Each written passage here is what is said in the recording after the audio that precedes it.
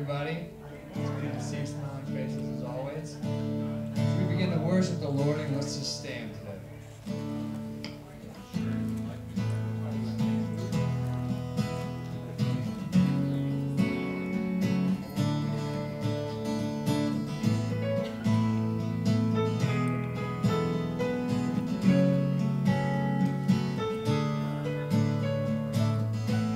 Blessed be your name in the land that is plentiful, where streams of abundance flow. Blessed be your name. Blessed be your name when found in the desert place. Though I walk through the wilderness, blessed be your name. Every blessing you pour out, I'll turn back to praise. When the darkness closes in, Lord, still I will say, blessed be the name of the Lord. Blessed be your name. Blessed be the name of the Lord. Blessed be the glorious name. Blessed be your name when the sun is shining down on me, when the world's all as it should be. Blessed be your name. Blessed be your name when the world embarked with suffering, when there's pain in the offering. Blessed be your name. Every blessing you pour out, I'll turn back to praise. When the darkness closes in, Lord, still I will say, blessed be the name of the Lord. Blessed be your name. Blessed be the name of the Lord. Blessed be your glorious name. Give and take away. You give and take away. My heart will choose to say, blessed be your name. Every blessing you pour out, I'll turn back to praise. When the darkness closes in, Lord, still I'm gonna say, blessed be the name of the Lord. Blessed be your name. Blessed be the name of the Lord. Blessed be your glorious name. You give and take away. You give and take away.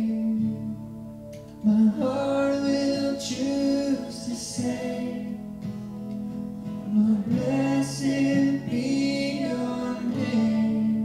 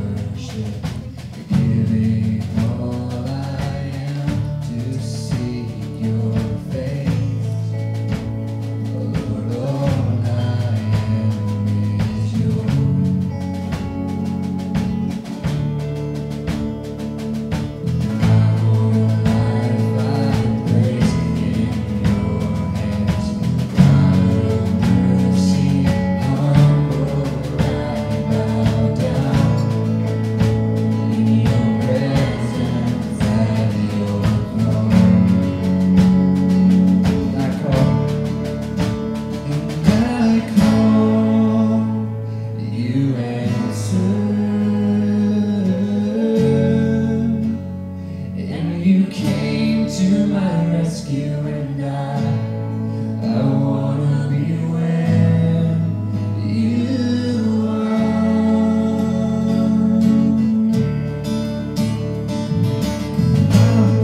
I've got a place in your hands, God of mercy, come pour out, bow down in your presence at your throne.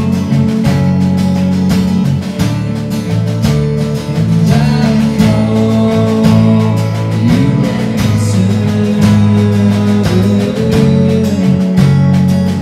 You came to my rescue, and I wanna be where you are.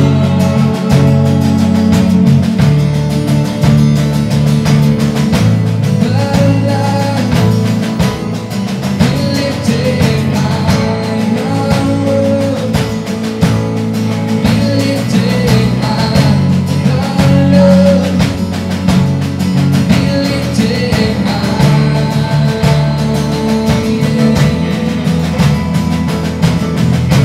My life be lifted high, my world be lifted high, my love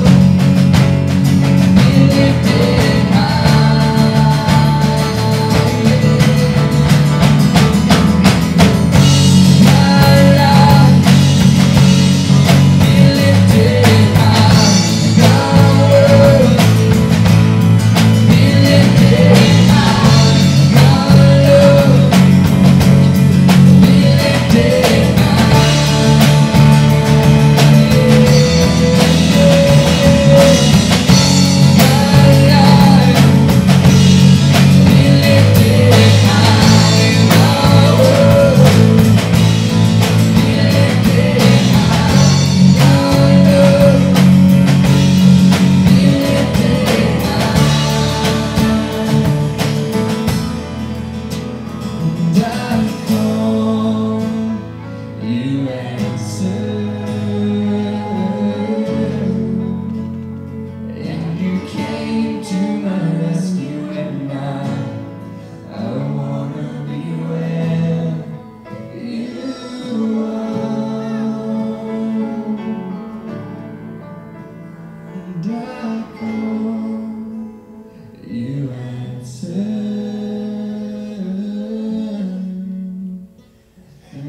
came to my rescue, and I wanna be where you are.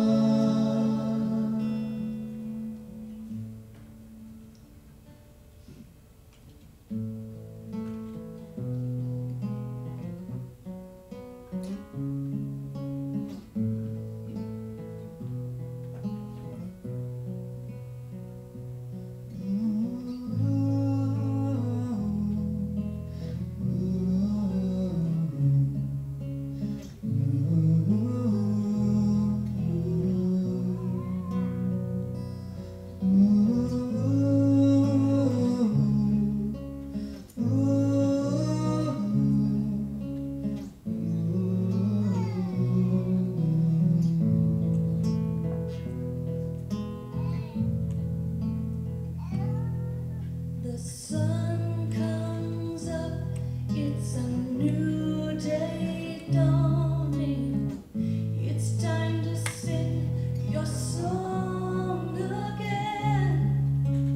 Heaven may pass and whatever lies before me. Let me be singing when the evening comes. Bless the Lord.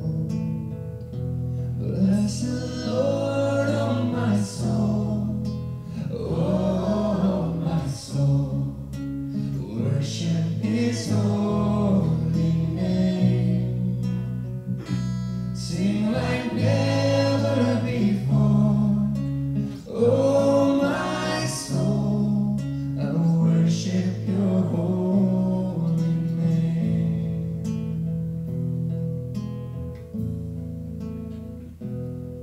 You're rich in love and you're slow to anger. Your name is great and your heart is kind.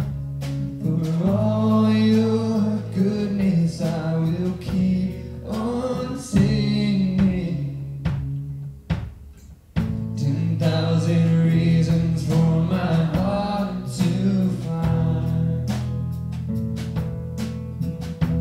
Bless the Lord, oh my soul, oh my soul. Worship His holy name. Sing like never before. Oh my soul, I worship Your holy name.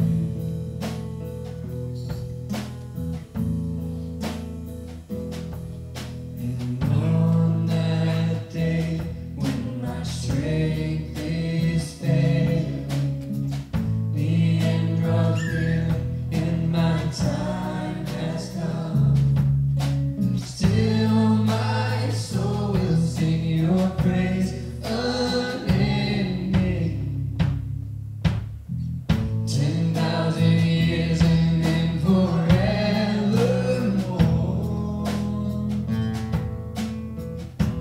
Bless the Lord, oh my soul, oh my soul. Worship His holy name. Sing like never before.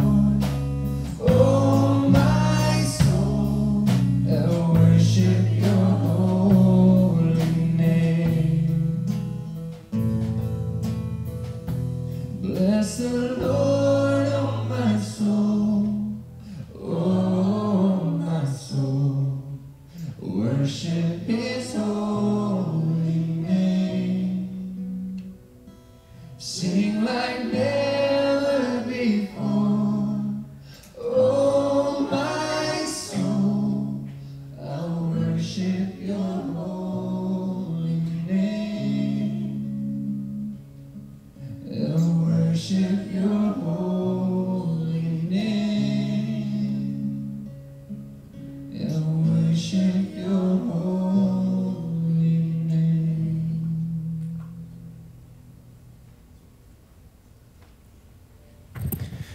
Well, good morning to you all. Blessings. Would you bow your heads and pray with me as we continue this morning in worship and rejoice over this great day? So, Lord God, we just thank You so much for the joyous moment of baptism, Lord God, coming, and the public declaration of faith, Lord God. And I'll never forget that day, Lord God. And help us now to publicly declare our love for You and our tithe and our offering as well, Lord God. And I just pray that You would bless it richly for the giver, Lord God, and for those that it blesses. In Jesus' name, amen.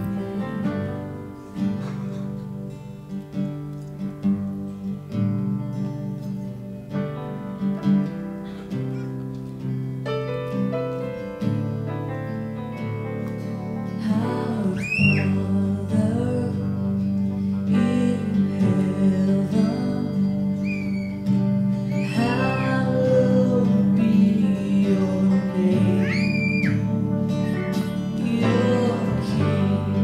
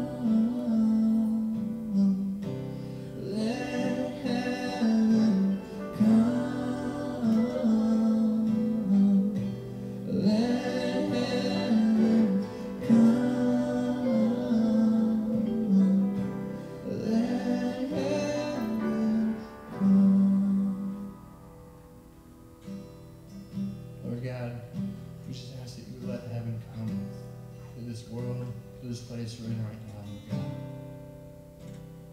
We ask that you would just fill this room, God. Join us today as we worship you, as we come to learn about you, and to know you more. It's in Jesus' name we pray. Amen. We're going to ask Brother Dean to come up.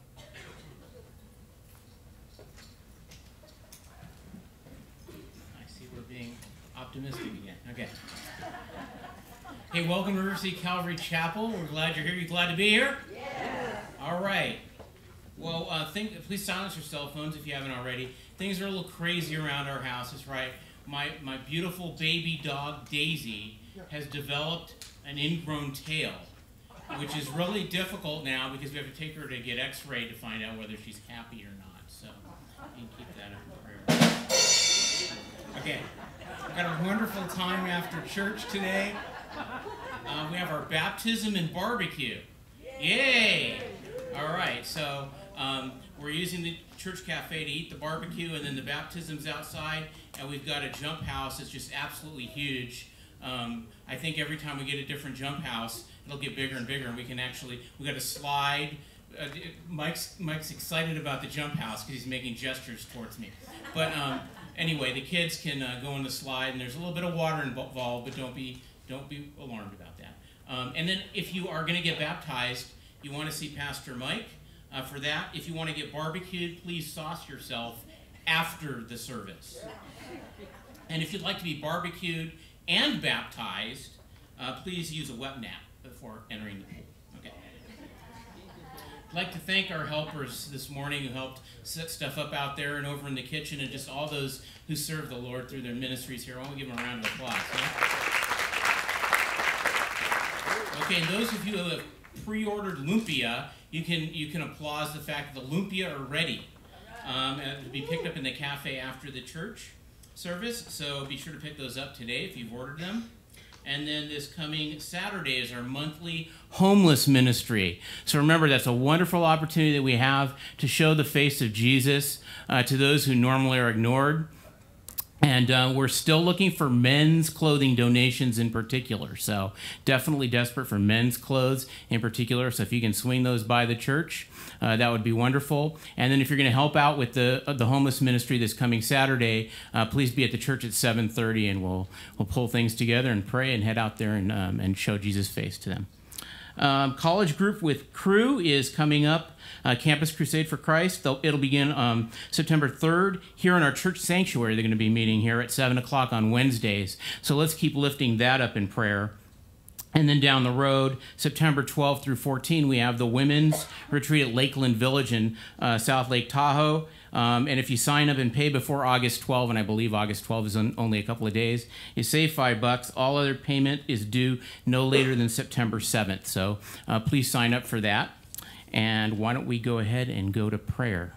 Dear Lord, we thank you for the blessing that you are to us. Lord, we thank you for the opportunity that you give us to worship you, Lord. And we can worship you here. We can worship you anywhere. But we thank you for giving us a place to do it here, Lord, and servants to lead us in that here. And Lord, we just ask a blessing on the baptism and barbecue after the service today. Lord, we just ask that you would do a wonderful work in those who are coming out publicly and testifying for you by being baptized, Lord, and that we as a church would be of support to them, that they would be growing with you on a daily basis, Lord, and that you would bless them for taking this action. And we ask your blessing on our pastor as we seek to learn from your word today. We say and ask these things in Jesus' name. Amen. Okay, why don't you go ahead and greet each other, including folks that you might not know, and make sure that you let everybody see your tail wag. Okay, go.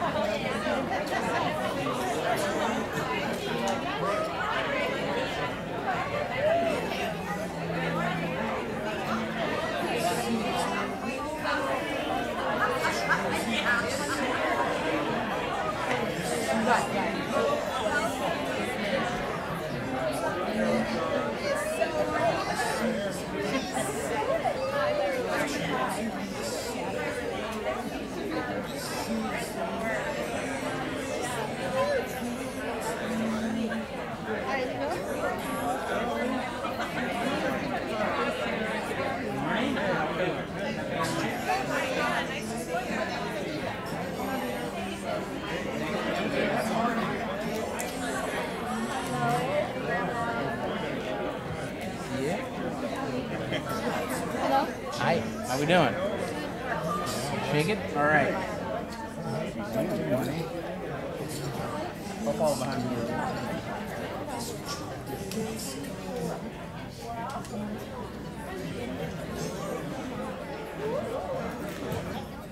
Hey, good morning, everybody.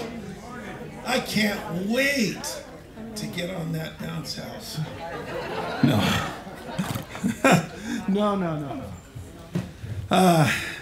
I tried moving that thing. That thing is, Brian and I had to roll that thing by ourselves once, and it's about 350 to 400 pounds, uninflated. And then you put water in it and slide down this thing. I can't wait to watch the kids. It's going to be a blast. So, you know, hey, kids, even if they didn't wear the if you didn't think about the swimsuits or whatever, hey, it's okay. Just let them go on down that thing, and we're going to have some fun. But the main reason is that we're going to just gather together again, as we do periodically, and obey the Lord. Give an opportunity to obey the Lord in baptism. Baptism is really, it's not something that saves you. It doesn't make you any more righteous in God's sight. The only thing that makes us righteous is what we've been talking about every week, right?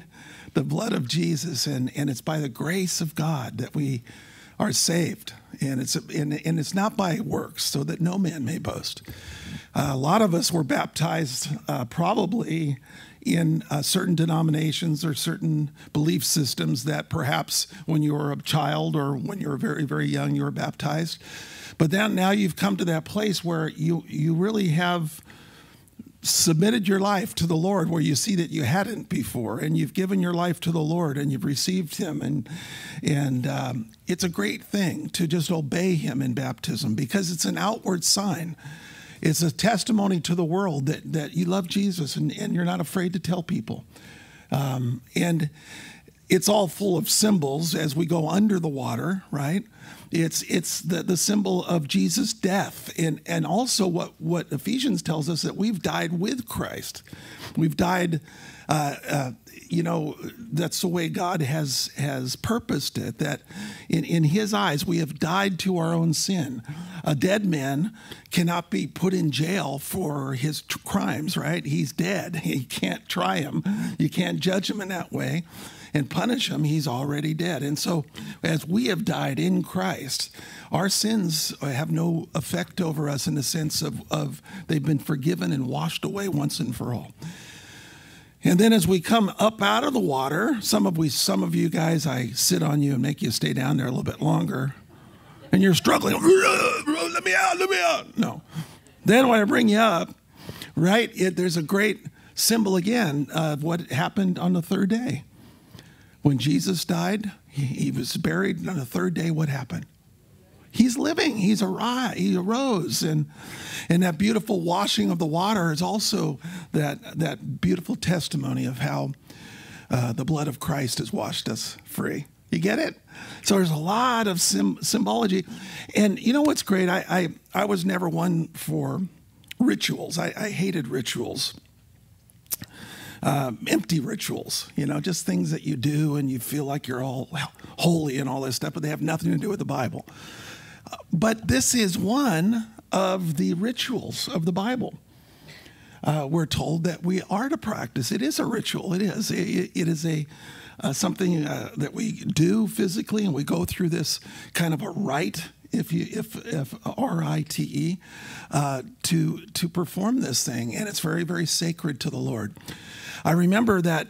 See, I didn't get baptized. I was a hard head in every way, but about 3 years or 4 years after I knew the Lord and I'd been born again, I finally obeyed the Lord in baptism. But I'll never forget, as much as I had grown in my spiritual walk before then, it was like a launching board when I obeyed in baptism. At that time, I think I really, at that point, received the baptism of the Spirit. Not that those two are necessarily connected, but that is when I really, about that time, I received the baptism of the Spirit. And it was just, I don't know, it was just something that happened that just launched me much further in growing in the Lord by just obeying him, So maybe you didn't plan on being baptized today. Or maybe you are planning, but you're kind of starting to chicken out a little bit or something like that. Hey, just get dunked. Let's go for it. Let's just do what the Lord says. And you're welcome to be last minute-y. That's okay. Just come on up to me and say, hey, I believed in Jesus and I want to be baptized by faith. And we'll just enjoy with you. And it's a wonderful time to be prayed over. And we ask the Holy Spirit to guide us in our prayers over you. And we will be asking for the fullness of the Spirit in your life. So great time to be prayed over. So I hope that many of you will take us up on that and be part of that. Hey, how many of you guys are from Galt? I need our Galt people to raise their hand. I know a lot of them are ushering right now. They're out of here. There's 1, 2, 3, 4. Okay, well, some of them are missing today. We love the Galt people. They're our country people. And we need the country people in this church, you know. Now, what you didn't know, we have a large Bible study out in Galt. And one of the things you didn't know is Galt is very, very famous. Did you know that? It's very famous for the smell when you go out there. No, I'm kidding. No, as you're driving out there, it's also famous for something else. And it's famous for its country western songs. Did you know that? They're a little bit offbeat. You know, that's the way Galt is. Let me name some of these titles. They're very colorful. They're very meaningful to our neighbors in the South, the Galtites. Here's some of their favorites. While my John Deere was breaking your field, your dear John was breaking my heart. Have you heard of that one? That's from Galt. Another one is, my wife ran off with my best friend, and I sure do miss him. That's another famous one. There's kind of a blues kind of a thing that they got over there in Galt. It's this song, you done tore out my heart and stomped that sucker flat. Yeah, that's a Galt one. And this is the famous of Jan Cook. She just loves this song. It goes like this. It says, it's actually kind of a gospel thing. I've been roped and thrown by Jesus in the Holy Ghost corral. And that's, yeah, give them a old Galtites. You guys are awesome, man. So in this series, we're calling it God 101, right? And we've been talking about what every Christian needs to know, the essentials of our faith in Christ. And we've learned a lot of things. A lot of us knew these things, but perhaps it kind of maybe brought it more together in application in our life. And we've discovered, first of all, that God is omnipresent, that he's everywhere, right? There's nowhere that God is not present. But remember, it doesn't mean that God is everything. He is everywhere, not everything. This stand is not God, okay? There are some belief systems that would say God is everything. No, he's not everything, but he is everywhere present, you see. And that God is omnipotent, that he has unlimited power. There's nothing that God cannot do within his will. And that he is omniscient. He knows everything. Even the minutia of the universe, every single detail, he knows it. And that's always comforting to me. I always think of it in this way. He knows every dirty, dark secret that I could have. I hope I don't have any anymore. But everything I've ever failed in or I ever will fail in. Because this knowledge transcends time. He knows the future, the end, everything. So he is omniscient. Also, we discovered that he's sovereign. That even though things seem crazy sometimes in our lives, that God is sovereign and is ruling and has a way of turning all things together for good if we love God and we're called according to his purpose. He's sovereign. He's a sovereign God. And then also we discovered that he is true. Everything about him, his word is true, his knowledge, his everything, his standard is truth. His desire is for us not to go into some kind of a little phony belief system, not to believe in some kind of a fairy tale, but it's truth, it's accurate, it's factual, what he did. And our faith is based upon facts, not on empty beliefism. And also we discovered that God is holy, that he's righteous, and that he is good. He'll never make a false judgment, never make a false ruling, never do anything that is not righteous. And then also we've discovered that God is love. And he's demonstrated that love and always points us to the cross when he says, this is how much I love you. And so he loves us, man.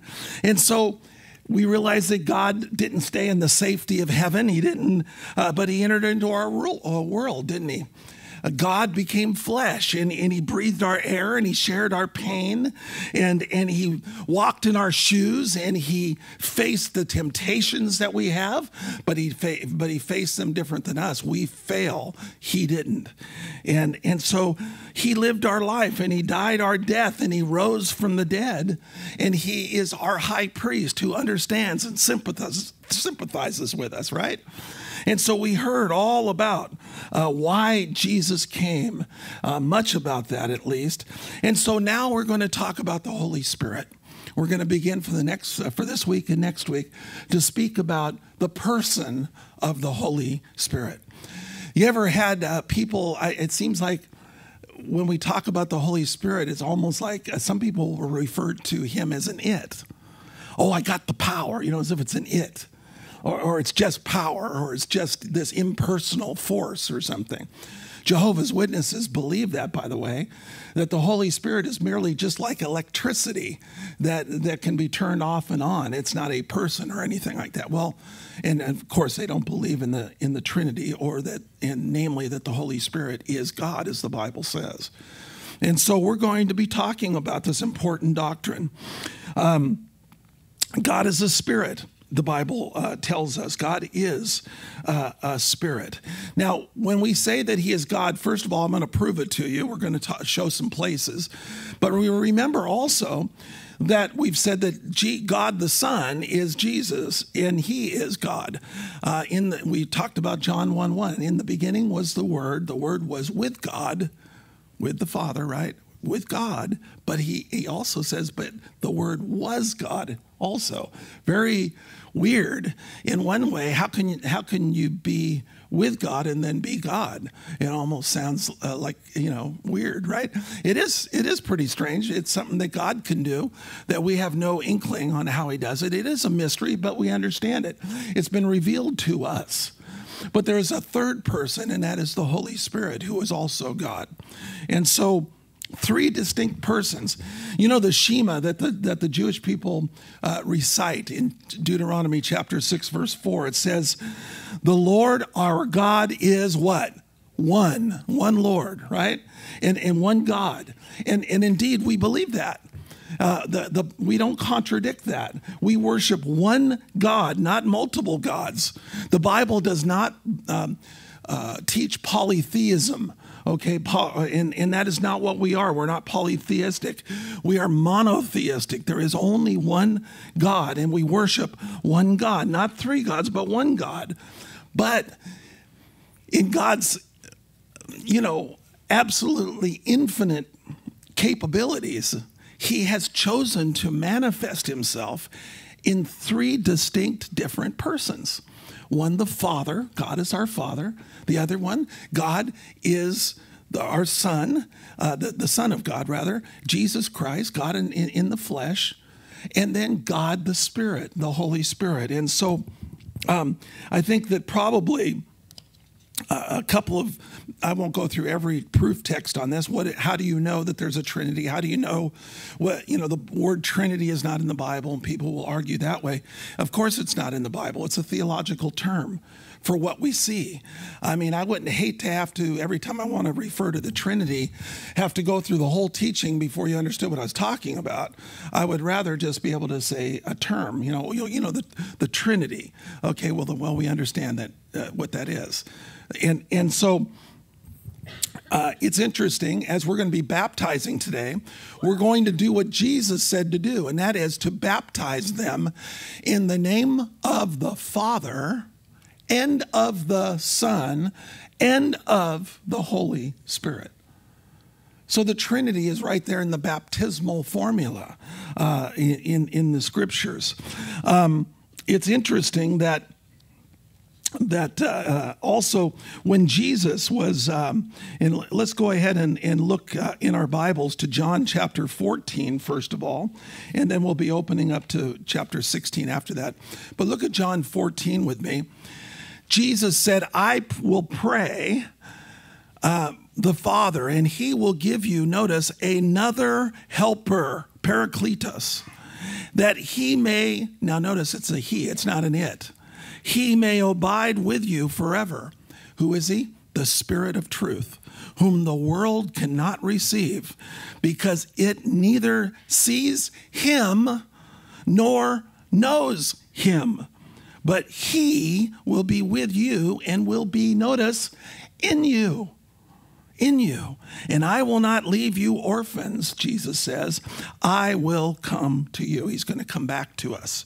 And so Jesus is promising to his disciples, just as he's about to leave, as he's about to go to the cross and die for the sins of the world, that he's telling them that I'm leaving you with the Holy Spirit, the third person of the Trinity, God the Spirit. And not only will he be with you in this world, but he will come later on. He's going to talk about him coming upon us in power, but he also says that he will come into you as a believer, every disciple of Jesus Christ. Something that happened that perhaps you had no inkling of when you believed the Lord. Perhaps you had a great sensation of some sort, a great emotion, or even a physical feeling of it. Some people report that, others don't. But the Holy Spirit, nonetheless, the moment that you believed in Jesus and trusted him, when you were born again, the Spirit of God came into you in a very physical way. Matter of fact, he says this about your physical body, that your body is the temple of what? The Holy Spirit. And so we are not God, but God is living in us now as we have been born again. God, the Holy Spirit. And so he's very, very important to us, because he's always pointing and testifying about Jesus. And he is the one that is, we're going to see his ministry here in a second. I better just look over at John chapter 16. John chapter 16, move a couple chapters over. Beginning in verse 7, Jesus speaks about this Holy Spirit. I tell you the truth. Verse 7, it is for your good that I'm going away. Jesus says, this is really a good thing for you, for me to leave. You know, Jesus was God in the flesh. He could only be certain places at certain times. But now God, the Spirit, who has no physical presence, he is Spirit, will come into every believer at once. And they will have the presence of God and the voice of God speaking to them and teaching them his ways. And also empowering him. And everybody can have that. And so he says, it's for your good that I go away. Unless I go away, notice the counselor will not come to you. But if I go, I will send him to you. And when he comes, notice, he will convict the world of guilt in regard to sin and righteousness and judgment. In regard to sin, because men do not believe in me. In regard to righteousness, because I'm going to the Father, where you can see me no longer. And in regard to judgment, because the prince of this world, speaking of Satan, now stands condemned.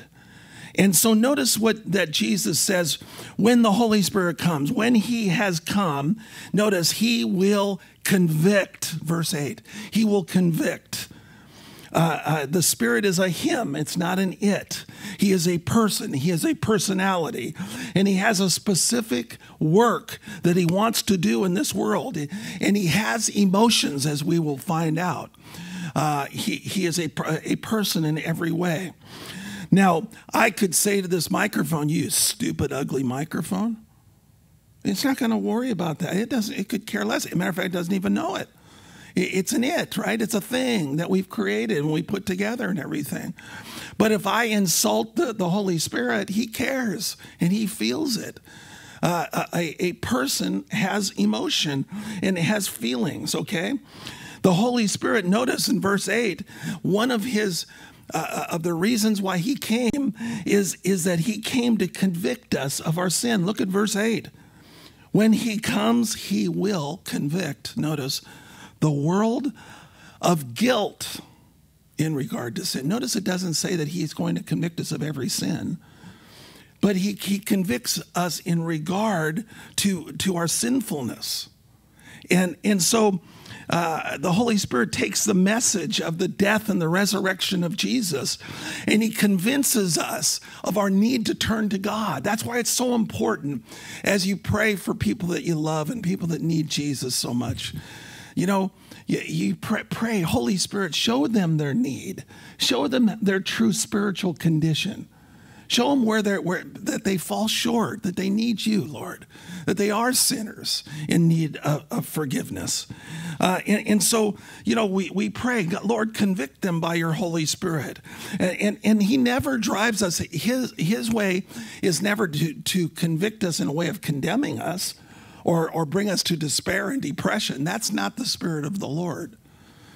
But it is to bring us to conviction, not despair, but to conviction, to understand that we need him, and to send us into the open arms of Jesus, who loves us, who has bought that forgiveness for us. In fact, we read on the day of Pentecost that, remember Simon Peter in the book of Acts? He got up to preach to these people who many of them were the people that screamed, "Crucify him," to Jesus. And here he's risen from the dead. The baptism of the Holy Spirit had come upon the believers. They were speaking in other languages, and it was a miracle, a sign that God was with them. And it was just like, and they're saying, like, what is this all about? Peter gets up to preach to them. And it says that he starts to tell them that, hey, look, you're the one that caused the crucifixion of the Lord. He was crucified not only for you, but because of you. And in verse 37 of Acts 2, it says, when the people heard this, they were cut to the heart. And they said to Peter and the other apostles, brothers, what can we do? What shall we do, man? They were cut to the heart. It describes something sudden. That word is a sudden, unexpected stabbing in the heart. And it's a word used to describe, it's a unique word in the New Testament, to describe the conviction of the Holy Spirit to them, that they had been wrong about Jesus, that they really needed to fall on their knees to the Lord that had died for them. And so, you know, it's kind of a rough word to say that he cuts to the heart like a dagger or something like that. But let's kind of take it this way. What if it was a surgeon? You have a heart valve that needs repair, and he takes out the scalpel, this sharp knife, and he cuts you open under anesthesia, of course, and fixes what is wrong and gives you a new lease on life, you know? He fixes what is wrong. May we just think of it in that term, because it's always the conviction of the Holy Spirit is never to condemn, but to save, to heal, to make whole people. And so the Holy Spirit has come to convict. And then look at verse 9 here. Let's read that together. In regard to sin, because men do not believe in me. Why does the Holy Spirit come, and what is his purpose in the world? He's come to bring us to Christ, to bring us to him, showing us our need for Jesus Christ. Remember, I've shared my testimony. I'm not going to go through the whole thing, but basically, it was quite amazing as I think about it, because I really opened myself up to a lot of bad possibilities when I prayed. I didn't know who God was. I had no idea. I had heard all the theories. I'd heard a bunch of junk. I had been part of different Eastern meditation things and cults and different things. But I did not know who Jesus was. And I was ready to commit my life to the Lord. And I asked God, show me whoever you are. I don't know. And I'm really willing. And I started coming through the possibilities of that prayer. And I started to say, Lord, okay, if you're the God of the Jehovah's Witnesses, I'll do it. I don't care. I've got to know who you are. If you want me to go shave my hair and go sell flowers at the airport with a gown on and yell Hare Krishna and have whatever, I'll do that. I really will. I'll do anything you want. I've got to have you, God. I was convicted to the bone. My heart was stabbed and pierced. And I needed God, and I prayed to him very, very openly and honestly. And he was so, so wonderful to me, because the Holy Spirit came to me and showed me who God really was. And he came and showed me the truth. And so it was a wonderful thing. He showed me Jesus, man. And so look at verse 13. It says, but when he, the Spirit of truth, comes, he will guide you into all truth. He will not speak on his own. That's interesting about the Holy Spirit. He's not telling you, oh, come unto me, come unto me. He's always submitting to God the Son. Remember what Jesus was always talking about. Jesus was always talking about his Father in heaven. Oh my, these words aren't mine, they're the Father's, you know. Give all glory to the Father. He always did that. And that perfect submission within the Trinity, as the Son submitted to the Father and the Spirit submits to the Son. And yet they're all equally God. And so it says, when he, the Spirit of truth, comes, he'll guide you into all the truth. He will not speak on his own. He'll speak only what he hears, and he will tell you what is yet to come. And so the third purpose of the Holy Spirit in the world and why he has come is to show me my need for righteousness. To show me that I need a righteousness that's not of my own. To convict me of that need for God in my life to forgive me. John 16:10 says, in regard to righteousness, because I am going to the Father, notice, where you can see me no longer. You see, Jesus did quite a good job in convicting people of their need for righteousness, didn't they? What did he say about the old Pharisees? He says, man, he says, hey, have you ever looked lustfully upon a woman? You Pharisees who say you live by the law and you fulfilled all the law, you ever looked lustfully upon a woman? Just give her a second look and say, woo, look at her in that gown, or whatever they wore back then, that robe. Or have you ever gotten angry and called somebody stupid? Well, sure, they had all done that. He says, you know what, when you do that, God is so holy that even you just calling somebody stupid is like the sin of murder. Far out. They got convicted off of that. Jesus was the one that used to convict these guys. He even said, hey, unless your righteousness surpasses these righteous-looking guys, these real religious dudes called the Pharisees, unless your righteousness is far superior to theirs, you can't see God. You can't go to heaven. And so he says, you know what? I'm sending the Holy Spirit because I'm not going to be here anymore to tell you these things. And the Holy Spirit is that one that needs to convict us of a need for righteousness. Guys, he's so important to us. Now I want to talk, because remember we've talked about, again, he is that one who has emotion, that reacts to the things that we say and we think, and he is part of our life. He is God in every way. Those faculties are there. He is a person in every way. I want to talk about, and I don't know if you know about this, but there are 6 different sins that against the Holy Spirit. 6 sins against the Holy Spirit. Some of them only that believers are the ones that can commit. Others only unbelievers can commit against the Holy Spirit. 6 sins. I want to talk to you about those. Because when we think about that, the Holy Spirit is in our hearts. He's in our bodies. We are the temple of the Holy Spirit. Remember, we always talk about the fruit of the Holy Spirit: love, joy, peace, patience, kindness, goodness, self-control, all these beautiful things. That is a fruit of him being in our life and being able to change us and mold us and shape us and affect us in our life.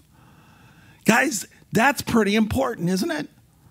And so I don't want to ignorantly or any other way be sinning against the one who brings all that good stuff in my life.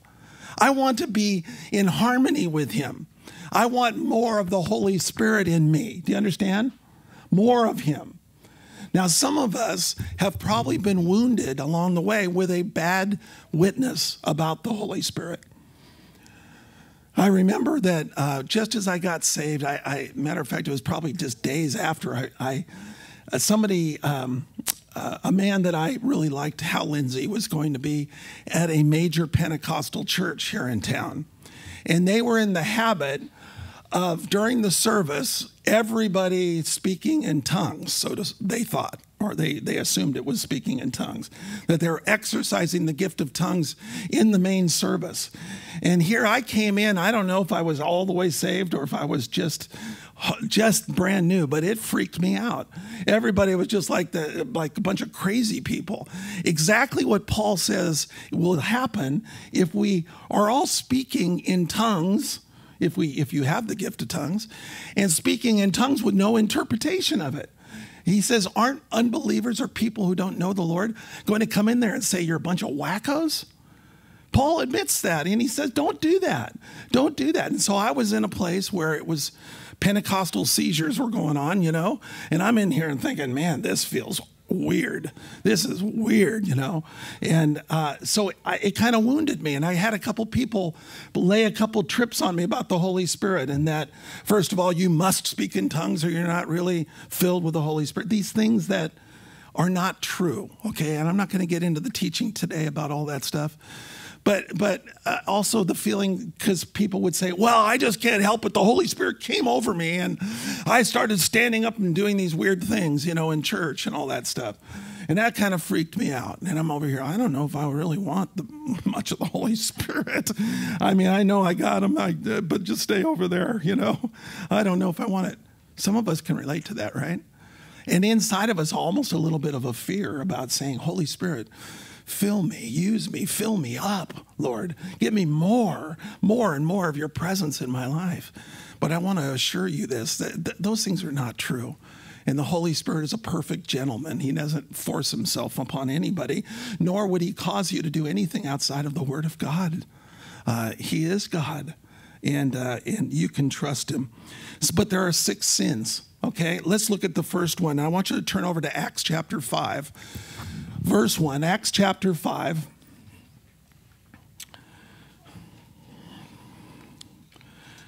The sin that is mentioned here against the Holy Spirit is, and this was by evidently believers,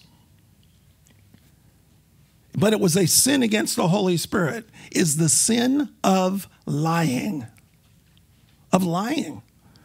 There were 2 people. And thank God this is not, I'm going to thank God that he doesn't do this now. That this is not one of the miracles that he operates in right now of slaying people in the church because they lied to the Holy Spirit. Thank God. A lot of us would not be here right now, right? But here is an example.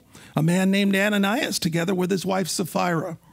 They also sold a piece of property, and with his wife's full knowledge, he kept back part of the money for himself, but brought the rest and put it at the apostles' feet. And then Peter said, Ananias, how is it that Satan has so filled your heart that you have lied to the Holy Spirit, notice, and have kept for yourself some of the money you received for the land?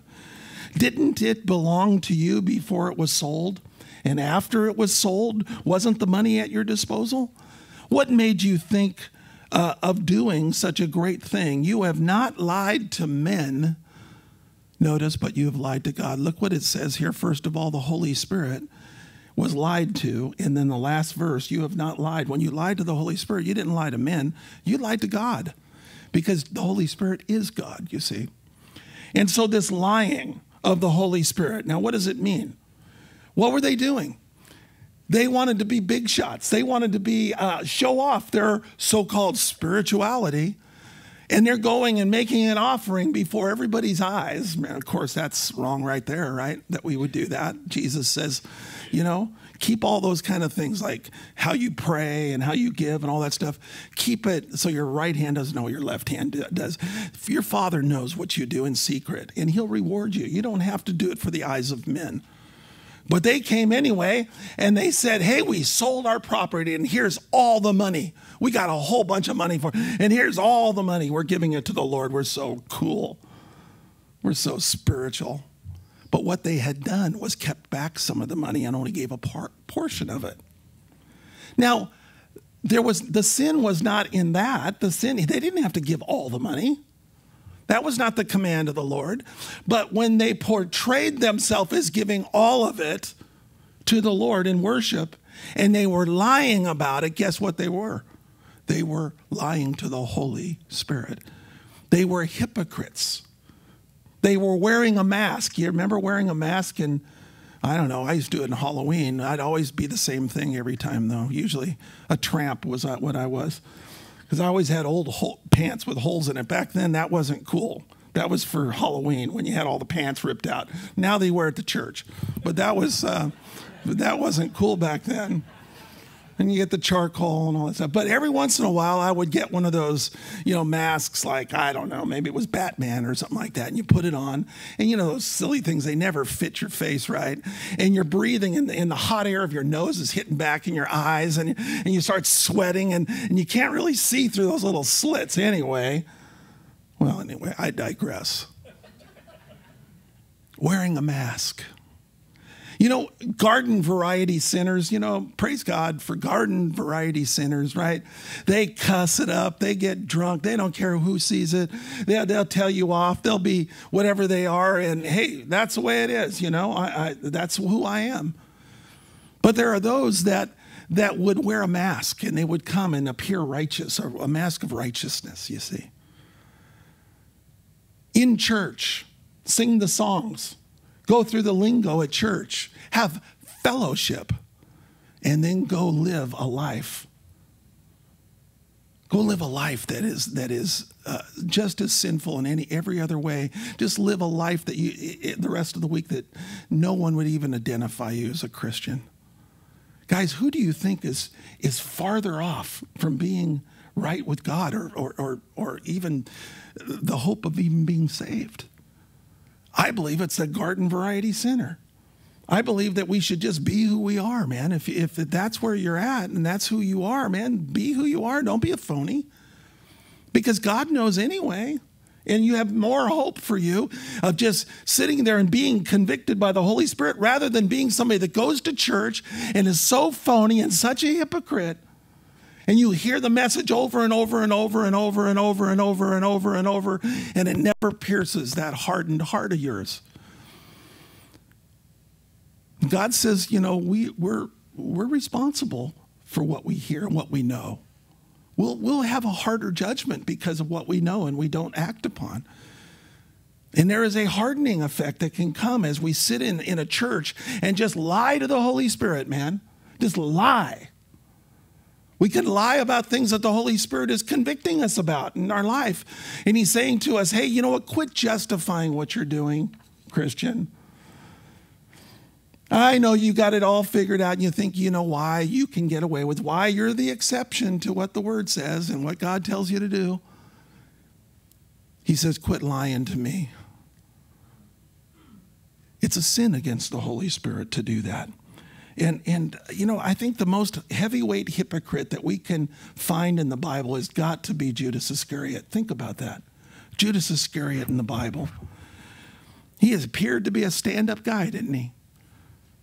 Especially when that woman, remember that woman that broke the alabaster sacrificial, that perfume, and she anointed the feet of Jesus, and it was worth a lot of money.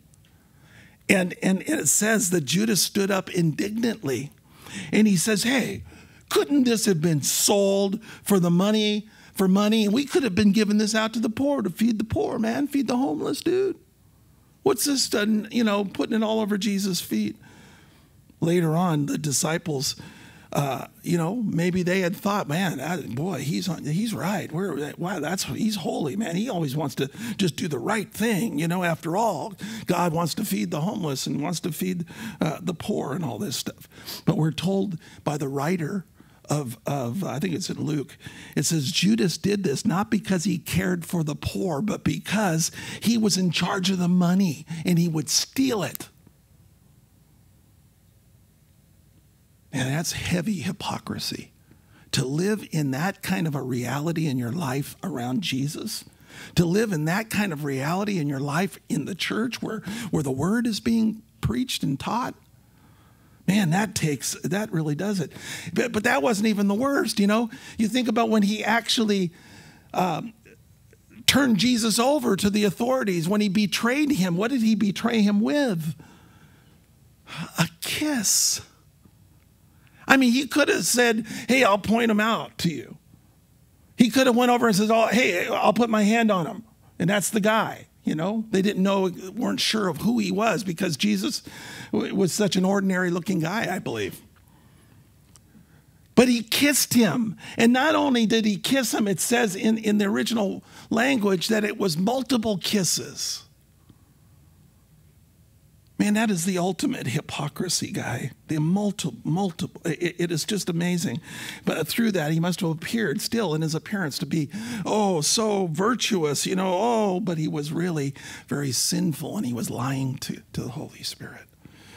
Oh, guys, number 2, another sin you can commit against the Holy Spirit is grieving him, grieving the Holy Spirit. Ephesians 4 on this. Verse 29 says, do not let any unwholesome talk come out of your mouths, but only what is helpful for building others up according to their needs, that it may be beneficial to those who listen. And do not grieve the Holy Spirit of God, with whom you were sealed for the day of redemption. Get rid of all bitterness, notice, rage, anger, brawling, slander, along with every form of malice, and be kind to each other and compassionate with one another, forgiving one another just as in Christ God forgave you. Hey guys, the word grieve here means to make the Holy Spirit sad, to bum him out, to make him sorrowful. And what makes the Spirit sad, what grieves him, according to this, a foul mouth, abusive language. And that doesn't mean you have to use 4-letter words, but those are definitely included.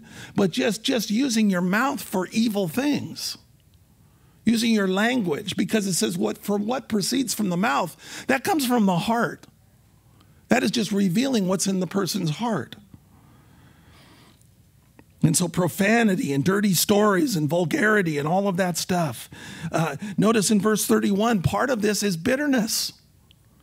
Letting bitterness come out of our lives. That bums the Holy Spirit out. That brings grief to him. When we refuse to be reconciled, we refuse to forgive somebody. Well, I don't want to forgive him. Well, I just can't forgive him, or I'm not willing to forgive him. You don't know how bad it hurts. Well, how bad did it hurt Jesus to forgive you? How bad did it hurt Jesus to go to the cross for your sins? Instead, when we don't forgive and we're bitter, what do? We hang on to that person. We're thinking about them all the time. Matter of fact, we're punishing ourselves in that regard. We're replaying it over and over and over, what we would say to them, how we would tell them off. Right? Are you like me? When I do this, oh man, I'm just thinking, oh man, I wish this happened to him. I wish this happened to him. Oh, this happened to him. And I'd say this, and I'd say this, and replaying it over and over. I'm the victim. I find also that sometimes a bitter person, one that is critical in their spirit, one who's always pointing out the flaws of others, oftentimes are hiding what is really their problems that are in their life. Look what it says about fits of rage and uncontrolled anger. Those things also, verse 31, bitterness, rage, and anger, brawling and slander, along with malice. All those things bum the Holy Spirit out.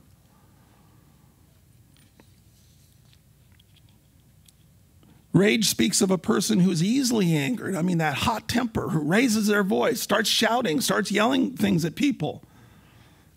Short fuse, that kind of a thing. Slander speaks of saying things that are intended, evil things about others that has the element of untruth, actually. Gossip is saying things about other people, and that's another one of those areas that would grieve the Holy Spirit. But gossip is saying something, basically, I like to think of it this way, saying something about someone that if they were there in front of you, you wouldn't say it.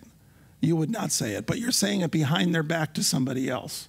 Sharing, just so you can pray.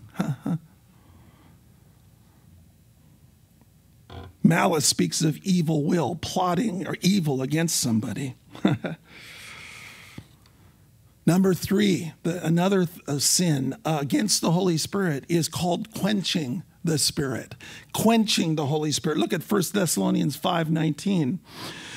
Well, you don't even have to look there. It's a really short one. Do not quench the Spirit.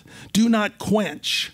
Now, when we go camping, lately we haven't been able to have fires in our rings at camping because of all of the dry conditions. But normally, right? If you go camping and you have a nice fire, that night, usually, if you're gonna, you might just leave it burning at night. Go sleep in the tent or whatever. I never go in a tent. Must have air conditioning in my camper. No, I'm just kidding. No, I'm not. Anyway. But when you're going to leave the campsite, if it's just kind of still smoldering and everything, what do? You go dump water on it and you quench the fire. You put it out. And so he's saying this is a sin against the Spirit. Don't put out the Holy Spirit. Don't put out that fire of the Holy Spirit. For instance, maybe the Holy Spirit is telling you to do a certain thing. I did this way back when. One of my greatest examples of how foolish I was not witnessing to this fellow I was a jazz musician back then. He came to do some sub work for me, and he was playing piano. And I mean, the Holy Spirit spoke to me in very, very strong terms and said to me, he is mine. He is one of mine. I want you to tell him about me. And I'm thinking, what do you mean he's saved? I didn't know enough theology to know that God also chooses people. And that he's telling me, hey, he needs to believe, but he is one of mine. He's one I've chosen. Speak to him, preach the gospel. And I was, I was just kind of a little bit prideful about it, and I didn't want to do it. It was embarrassing or whatever. And so then the night was over with and everything, and he went on the road for a whole month.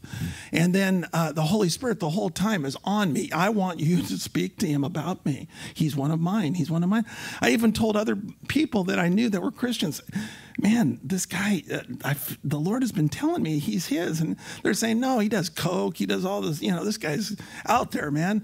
He couldn't be a Christian, because that's how we were taking it.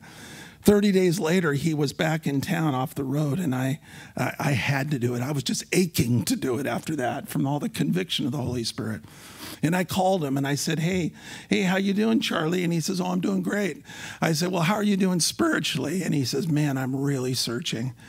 And I said, I'd like to come over to you and talk to you about the Lord. He says, I wish you would.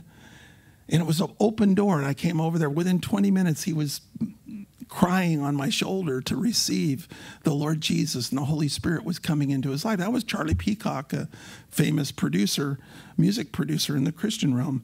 But I was grieving the Holy Spirit. He was telling me to do something, and I didn't do it. And so it's a grief where I'm quenching the Holy Spirit, excuse me. I'm quenching the Holy Spirit. And so, guys, what are those things that the Holy Spirit's telling you, that's prompting you to do? If you don't do it, you're quenching him. And that's not a good thing, because when we quench him, there's less fruit also. All of his presence is hampered in our life. And when we must not quench the Holy Spirit, he wants to do something through you and in you. Remember what the scripture says, for we are God's workmanship, created in Christ Jesus, to do good works which he prepared in advance for us to do. So we're on a mission field. We got a job. And the Holy Spirit is prompting us to the different jobs that we need to do every day, whatever it may be. And he's speaking to us. Do not quench him. I believe that if this church was not, if we were all not quenching the Spirit as individuals, there would be much greater things that we would see. We would be hearing of miracles every day in our fellowship. Oh man, you wouldn't believe what happened as I just obeyed the Lord and walked through this door, and oh man, this guy got saved, and this happened, and this happened. It's amazing what we would see as we walk and allow the Lord to use us. And don't quench. Don't put out the fire of what the Lord is showing you. Look, another one, number 4 on the list is resisting the Spirit. Resisting the Spirit. And I believe that these are sins that a non-believer can commit. A non-believer commits a resisting of the Holy Spirit. Acts 7:51, it says, when Stephen was stood before the Sanhedrin, he said in Acts 7:51, he says, you stiff-necked people with uncircumcised hearts and ears. You're just like your fathers. You always resist the Holy Spirit. And God says in Genesis, he says, my spirit will not always strive with man. You know, as we hear the gospel, as these men did, and they were resisting the Holy Spirit, he's saying, man, you got hard hearts. And understand this, the Spirit is giving you time right now. Today is the day of salvation, but it may not be for much longer. You have, some of us, I really believe this. You know that you need the Lord. You know that what the Bible is saying is true. You know you need Jesus in your life, but you're saying, nah, I'll do it another day. I'll do it another day. Just not today. I'm not ready right now. And what you're saying by I'm not ready right now is I've got some more evil to do. I've got some more flesh feeding that I got to do. I got some more things that I want to do that displeases God. And the thing is, guys, that is what he's talking about here. This stiff-neckedness, this resisting of the Holy Spirit. We do not have, and this is the truth, we do not have a guarantee for another hour, another minute, another second. We have all learned that in this body, if you've been here for this last couple of years, how many people pass away and how quickly death can come at your doorstep. Are you prepared for that? If it was to happen today, stop resisting the Holy Spirit. And then lastly, look, or this is number 5, not last. Insulting the Holy Spirit is listed in Hebrews chapter 10, 29. Insulting the Holy Spirit. How much more severely do you think a man deserves to be punished who has trampled the Son of God underfoot, who has treated as an unholy thing the blood of the covenant that sanctified him, and who has insulted, notice, the Spirit of grace, insulting the Holy Spirit? I believe, again, this is an unbeliever that can do this, where he hears the truth of the gospel. The Holy Spirit is there in conviction. He knows it's the truth, and then he just blows it off and says, I'm not into that crap. And he just says, the worst, most foul things about the blood of Christ and the sanctity and the beauty of the love of the Lord for him.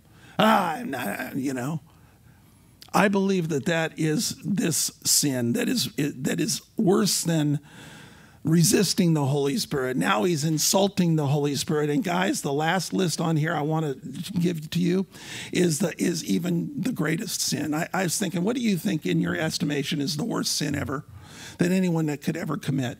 I mean, I think that instantly we go towards rape, or we go through child molestation, or we go through murder or manslaughter, or just, horrible things like that, or these rich guys that rip off billions of dollars, or we think about, that's the worst kind of sin ever. But there is another sin. It's called the blasphemy of the Holy Spirit. It is an unforgivable sin.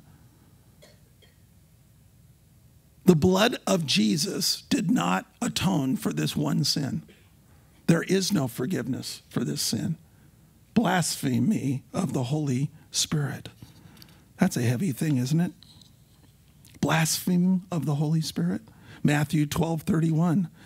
He says, I tell you, every sin and blasphemy will be forgiven men. But the blaspheme against the Holy Spirit will not be forgiven. Now, when I first heard that, as a believer, I'm over here, I got to find out whether I've committed that baby, because I'm afraid, right? And that's the first thing you think, because you think of blasphemy as being something you would say, I don't remember ever saying anything, nasty to the Holy Spirit or bad, or calling him a name or something. I don't remember doing that, but maybe I did, back in my drug days or something, maybe I'm not forgiven. But after a study in the Word, I realized what he was talking about here. And that blasphemy of the Holy Spirit is that final rejection of Jesus Christ. Remember what the Holy Spirit's trying to do? Convict you of your need for God, convict you of your need for Christ, to bring you to Jesus and to save you. It's that final hardening that can happen in a person's life, and it can happen while they're still alive, but or it can be, just in that point, where you're at death and you die without Jesus. You've just completely rejected him, and there is a blaspheme of the Holy Spirit that even if you wanted to, even if you wouldn't want to, is the fact, but even if you wanted to repent to Jesus, there is no forgiveness. Guys, that's the only sin that is unforgivable, is that you die without Jesus Christ in your life. Well, that sounds bad. That sounds terrible. Well, who's to say he's the only way? Well, come on. Are we going to go back to that? You can't know Jesus. You can't believe in Jesus unless you believe in what he said. And he says, I am the way and the truth and the life. No man comes to the Father but through me, not through Buddha, not through anybody else. That's what Jesus said. And so, don't blame me. Don't blame this church. Don't blame other Christians. Blame the Savior. But that's what he said. But everybody wants Jesus on their own terms, and we want to reduce him into our little form factor and put him in our pocket, and he's our little buddy. He's our good luck charm that we can pull out. Well, I believe Jesus. I was baptized. I went to a church. I raised my hand. I pray. And we put that in our. You see what God is looking at? He is truth. He's looking at your heart in truth. He's examining you according to truth. And so, guys, let us be people in this church as believers who seek not to offend the Holy Spirit in any way. That we don't quench him, that we don't grieve him, that we don't insult him, that we don't, harden ourselves against him, but that we look to him and ask him to fill us and use us and to be encouraged about being filled with the Holy Spirit. But some of us here would say, and I certainly did, well, gee, I blew that. I've done that. Matter of fact, I can see where I did that not too long ago. Well, what does that mean? Does that mean I don't have the Holy Spirit? No. Does that mean, well, I've done it and so that's it? I've kind of written it, in the stone or something? No. It says, notice, if we will confess our sins, 1 John, it's speaking to believers, guys. If you will confess your sins, he is faithful and just to forgive you your sins and to cleanse you from all unrighteousness. He's speaking about this very thing. If we will confess, agree with the Holy Spirit about what we've done wrong, agree to what he is saying to us, and turn that over to him. He's faithful and just to forgive us and wash us clean. And so it's a beautiful thing we have in confession as believers. But what about those who not yet received?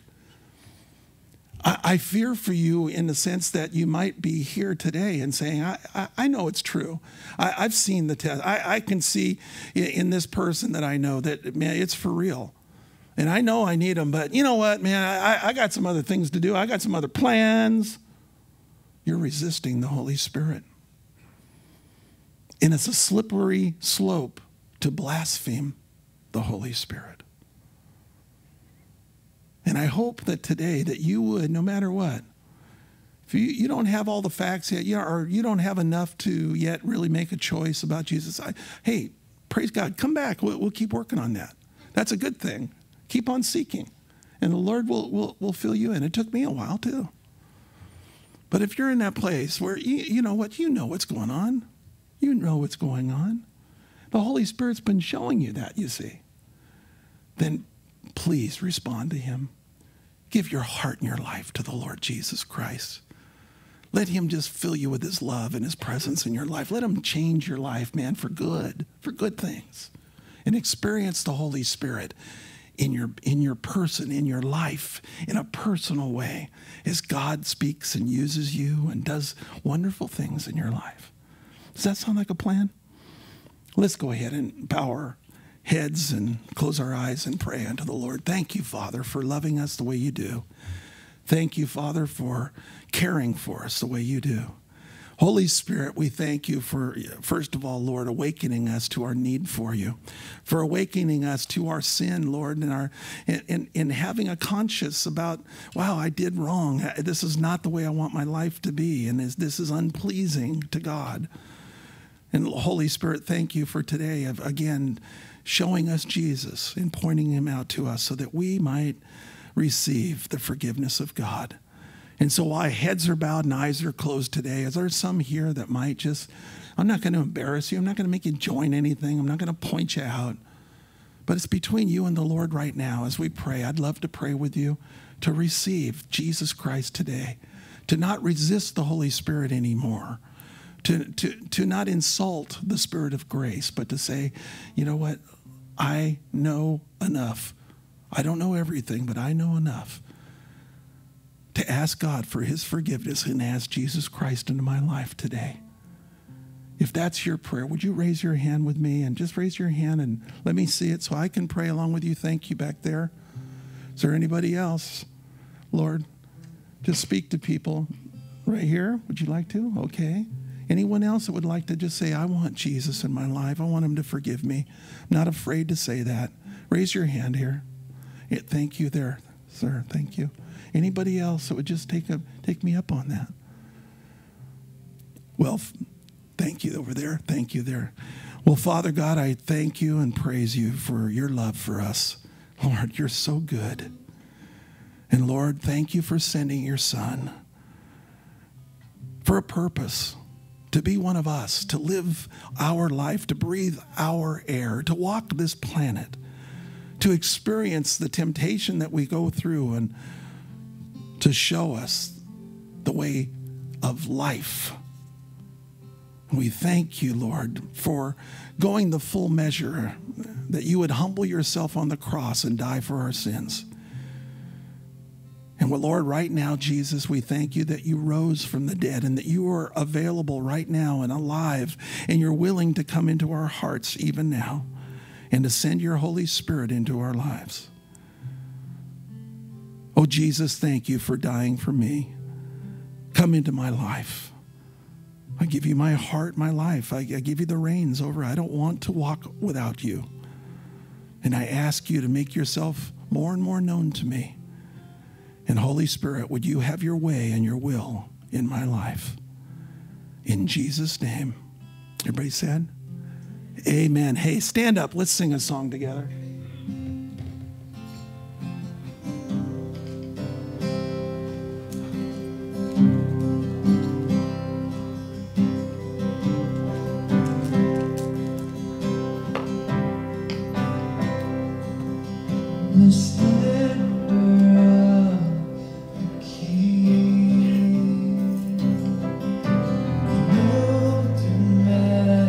Majesty, holy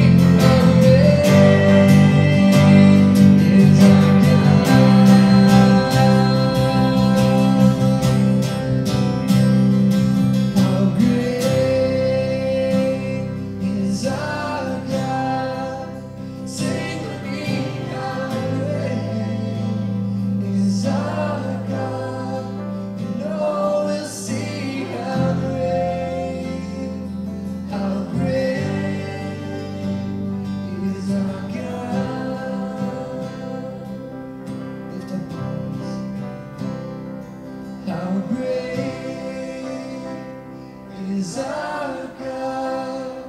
Sing with me, how great is our God.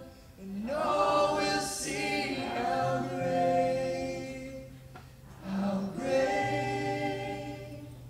is our God. God bless you for coming. Hey, remember this. As you go out and you go into the coffee shop, you can have some coffee or whatever.